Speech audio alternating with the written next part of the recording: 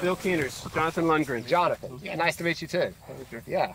So you're the official bug guy? Yeah, well, as official as the bug guys get. Yeah, that's right. Yep. No, Oh, good.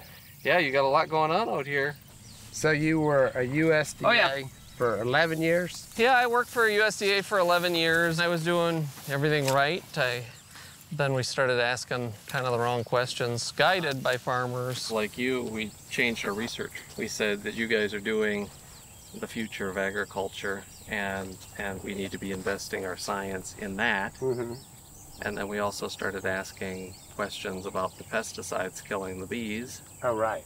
And that was the neo, whatever it's called. Yeah, neonicotinoids. Right. And RNAi, which is a new genetic form of pesticide that they've got. And one thing led to another, and I kind of went from being the golden child within USDA to being the pariah. Huh.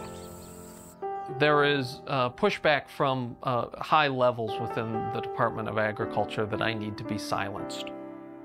There is resistance to questioning billions of dollars in profits every year. The more voice that a scientist that's questioning this has, the more of a threat they become. I don't think that I can function and do my job and my duty, serve the people that I want to be helping as a federal scientist. I just don't believe that that's possible. So I quit.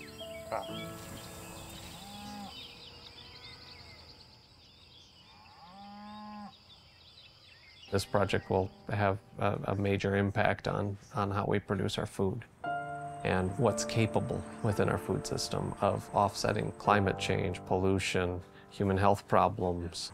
The research is the answer, I believe, to this crisis, but it's only the answer for people who are willing to see it and learn.